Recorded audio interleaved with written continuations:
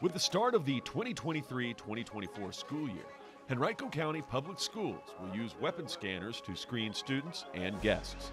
These freestanding machines detect the presence of weapons but aren't triggered by other objects like cell phones, car keys, or coins. Here's what you can expect.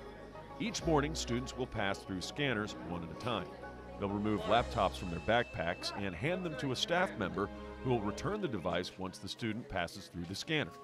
If the alarm sounds, the student will empty their pockets and go through the scanner again.